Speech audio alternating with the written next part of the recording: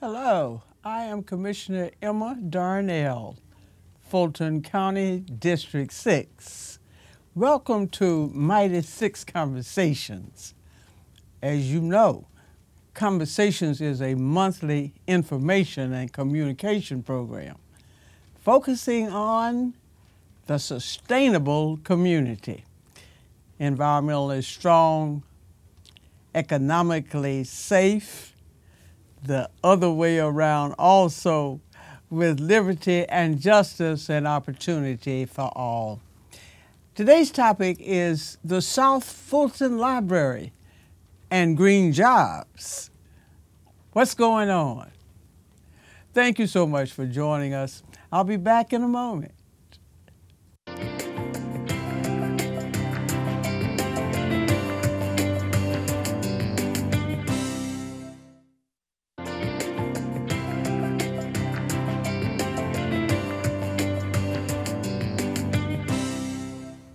Joining me in the conversation today is Belinda Morrow.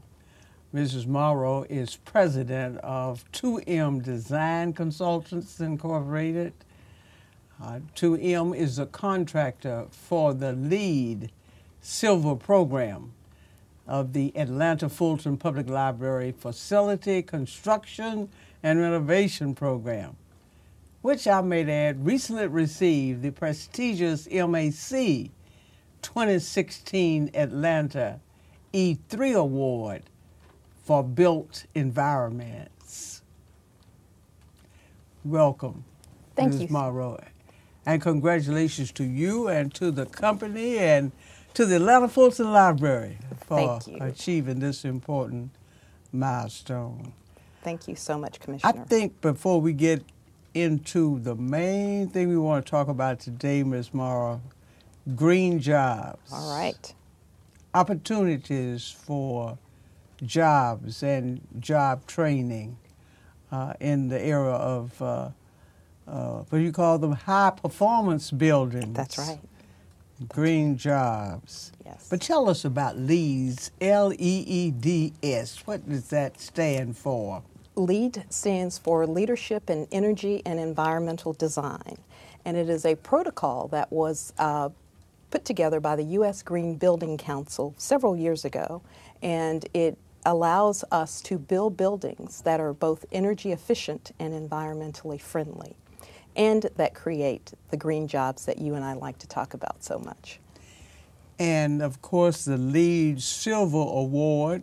Yes. Of course, many of the buildings that have been completed during phase 1 of the library project have achieved the LEED's Silver Award, yes, including the brand new, beautiful, renovated South Fulton Library. Is that correct? Well, so far, since South Fulton is our very last project, its LEED Silver certification is in progress right now. And yes, I'll let you in on a little secret. We're going to document it to LEED Gold in hopes of achieving gold. But so far, we have 7 projects. 7 of 8, right? 7 of 8 that have certified. And wonderful. And so we're excited about that. We've got South Fulton that is in progress for LEED certifications, Auburn Avenue Research Library, and Southeast Atlanta Library. So Metropolitan is in its final stages of certification right now. So we are very close to completing all of them.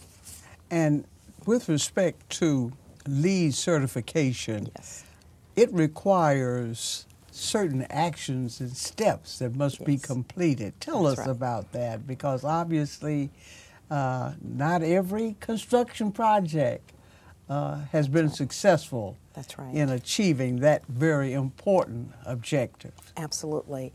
We have to work as a design team with the owner and with the general contractors, or our CM at risk in this case, to determine which LEED points there are available, about over 100 LEED points that you can apply for the certification. So in working together as a team during the LEED charrette with the owner and with the owner's representatives, we determine which points affect the best opportunities for each project.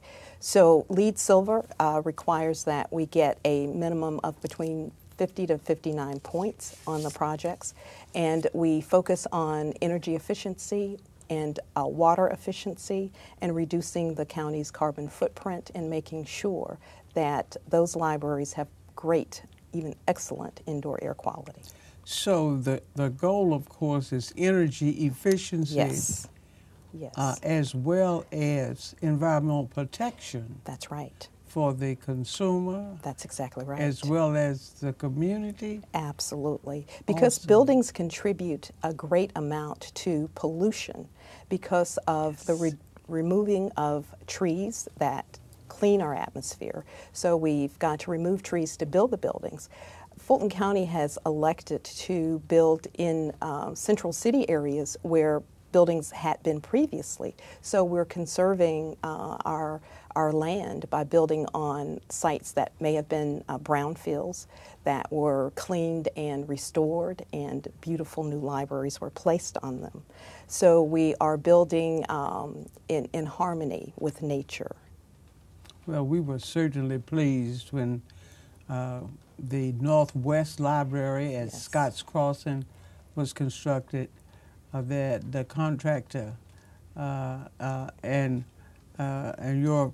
your organization took steps to make sure that that area did not suffer from the loss of their trees. That's right. That's right. The community was very concerned. Yes. Environment, the protection of the environment. Yes. Environmental justice have been identified by residents of this district as among their top priorities. Yes. And it's for that reason that the Board of Commissioners for over 12 years has adopted policies that are designed to achieve our objectives in this regard. And I think this is why you saw the board so enthusiastic when we received this award, not only because of the obvious award, the obvious credit to our contractors, but also to the people of this county who have insisted that it's not enough to build a tall building. Absolutely. A building has to be energy efficient and has to protect the environment. Yes. But you've told us on many occasions, Ms. Morrow, that not only is it extremely important that in the construction and renovation of county buildings that we achieve these objectives, but at the same time we could have some positive effect on other objectives that we have. Absolutely. And we don't have any objective at this time that is more important to the people of my district and throughout this county than the kind of economic development that will bring good jobs with good pay to the residents of this county, and particularly, in my case, District 6. So tell us about, I believe some of those points are actually, you actually gain points by steps that you take in this area, maybe to train site superintendents? That's correct. Tell us about that. What's the connection now between this LEED's designation and certification and this other objective that we have, and that is to job training and job retraining? Absolutely. Those are excellent questions. The LEED rating system has a pilot credit called Pilot Credit number 81, and it uses a GPRO, that's a Green Professional training protocol for trade workers. And that protocol allows us to train community members that want to learn how to work on high-performance green projects. If we focus even on our youth, we know that from the ages of 16 to 24, that 5.6 million of our youth are either out of school or unemployed. This GPRO Green Jobs training, we can use this program through the Offices of Workforce Development, like at Fulton County, to train workers, get them trained in green building protocols, and then placed on high-performance projects like our Capitol Library projects or other county government projects or other municipal governments for through workforce development. So getting our community members employed is at the top of our list for green jobs training. And would you tell us, Mrs. Mara, how that works, how we move from the award of a contract for construction and renovation to the kind of leads, training, job training, and in many cases retraining for community members? I think the very first thing to do is to connect Green Jobs Training to the Office of Workforce Development's First Source Jobs program. I'm going to take a break right there because I Okay. want to get into how that hooks into workforce development. Very good. We'll be back in a moment for part 2 of our conversation about those green jobs. Stay with us.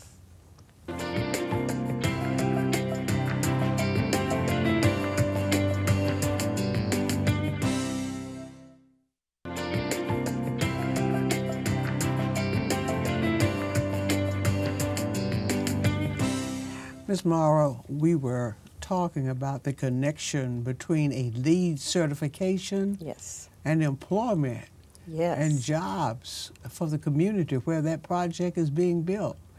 Tell us how that works.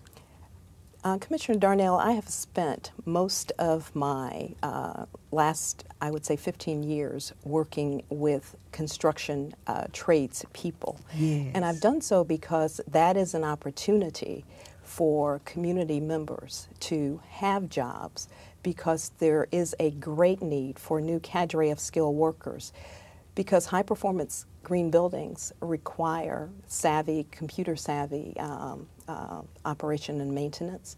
They require contractors that will hire maybe young people that are not afraid of technology to help them build and install these green technologies.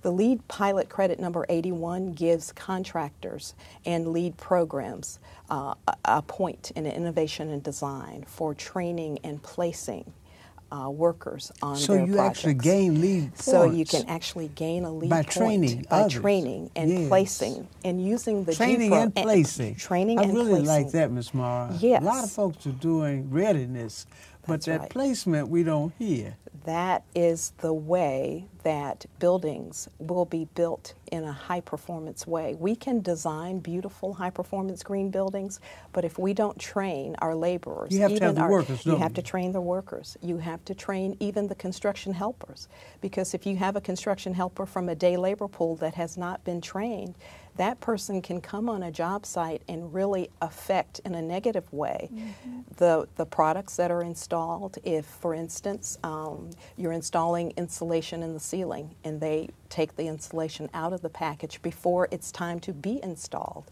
then you're installing dirty insulation in your ceiling. That will affect your HVAC system. So green I jobs see. training, even for construction helpers, is very vital. And a good construction helper can easily make $12 to $15 an That's hour. the point I wanted to make. Absolutely. This doesn't require a master's degree. It does not. And we can and you ask. get good pay. And you get good pay. We can ask every general contractor in this area. And Commissioner Darnell, there are $6-7 billion worth of construction projects A in lot of progress right now. construction. Yes. And we no longer want our inner city, central city communities standing on the sidelines watching heavy and major construction going on. We want them trained to participate. And not only during building and renovation, but I think you indicated also, Ms. Morrow, even with respect to the maintenance. Absolutely. These high-performance buildings, you have to be trained to.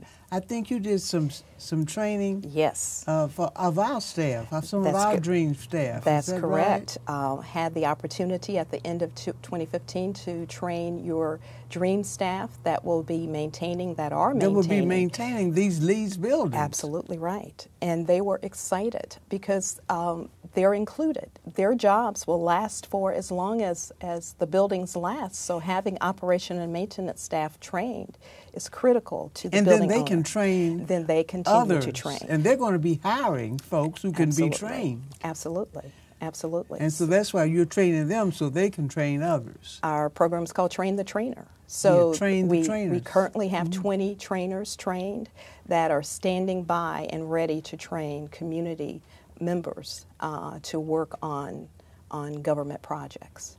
And so if we can get our government leaders like yourself and the other commissioners to agree to use First Source as an opportunity for contractors. The First Source program. The First Source program. Very critical. And get our general contractors as a part of their equal business opportunity plan to connect First Source with Green Jobs training. Then they don't have to go to day labor pools. They can pull straight from Workforce Development's First Source Jobs program. And because the construction Yes. in this county, folks, owners are not building anything but these high-performance buildings. They're not building the old-type buildings. No. Traditional construction is a thing of the past. Yes. And it's because the energy codes and the new environmental codes have changed. Regulations. That's exactly right. Yes. So whether you're going for LEED or not, you're building a high-performance green building that someone's going to have to build green building. and maintain. Yes. That's right. That's right. And you mentioned earlier, Mrs. Morrow, that you coordinate with Workforce Development Yes. also. Yes. Tell us how that works. Commissioner Darnell, I had the opportunity at the end of 2002, actually, to work with Fulton County on the previous capital program. And what we required at that time, or asked at that time, was for every general contractor to bring someone from the Office of Workforce Development if they had $1 million or more in their contract. So I had the opportunity to work with Mr. Burrell Billingsley, and we worked on the OC Library. Yes, he's transitioned. Yes, he has. We'll never forget Billingsley. We will never forget him. He worked so hard in this area to get people jobs. He really did. And he was successful. And he was successful. Because he had partnerships. That's exactly right. That's what it takes. And that's what it takes. So we partnered with a firm, General Design Build firm, and they brought folks out of the Workforce Development, and they are continuing to employ folks through the Office of Workforce Development. We're so glad to hear that this continues to be, as I said, Mrs. Morrow, a major board policy. Wonderful. Economic development to us, frankly, Yes. means a little bit more than revenues. Yes. It means jobs. Yes, it does. For the residents of this county. And the First Source program, the Workforce Development program, this $200 million library construction program, these are opportunities that we see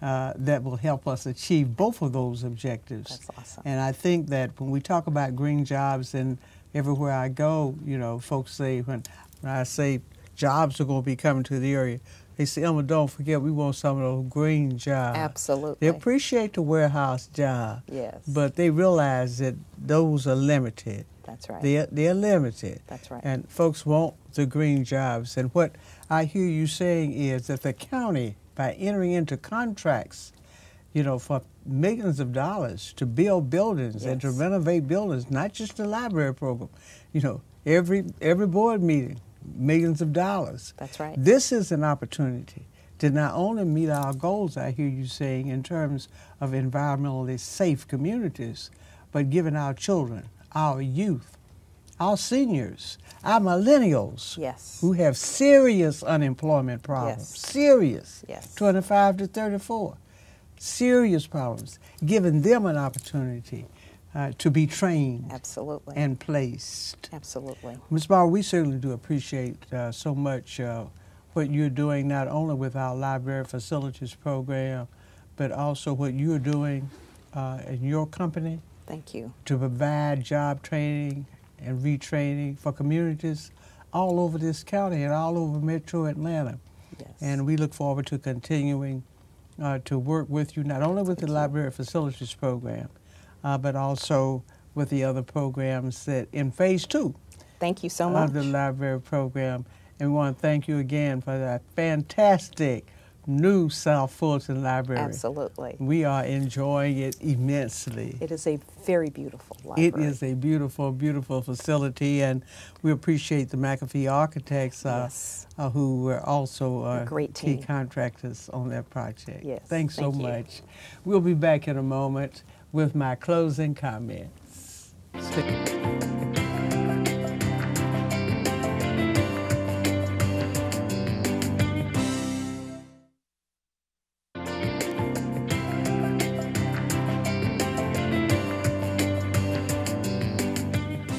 People want jobs. People want to work. When people have jobs, they have more than, quote, self-sufficiency, end of quote.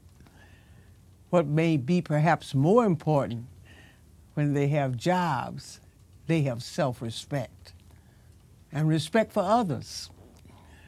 When people have jobs, they not only have the capacity to better themselves, they also have the capacity to help others do the same. That's all the time we have for today's conversation. Until next time, stay strong. To learn more about today's conversation, contact me at 404-612-8222. That's 404-612-8222. You can also email me at emma.darnell@fultoncountyga.gov. Visit us online at emmadarnell.com or connect with us on Facebook or Twitter.